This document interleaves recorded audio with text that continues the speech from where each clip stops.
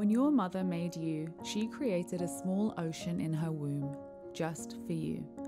In doing so, she repeated the most ancient story of hope and safekeeping ever told, the story of life. This story was passed down from her mother and her mother's mother and all the way back to the first mother, Ocean. Once upon a time, almost 4 billion years ago, Ocean taught life how to begin. In warm waters, chemicals linked together like words, babbling in gentle waves. These chemicals sparked a chain reaction. Instead of dissolving back into the sea, they joined, twisted, and curled into their own types of words and sentences, finally folding into a delicate poem.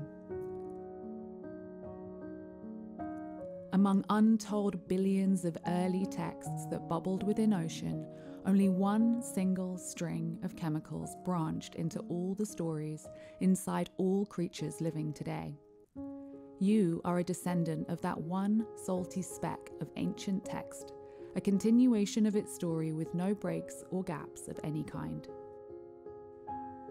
For thousands of years, people have honed their appreciation for this interconnection by slowly breathing air in and slowly breathing it back out.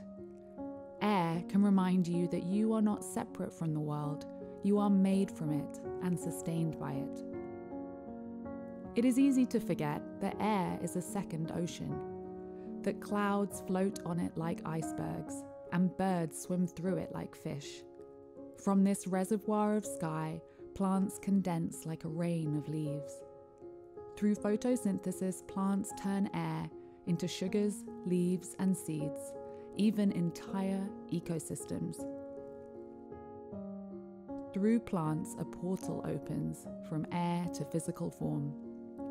When the hum of life stops, air takes back what it lent. In a few weeks, microbes and insects break down our forms, releasing them back to air as gases.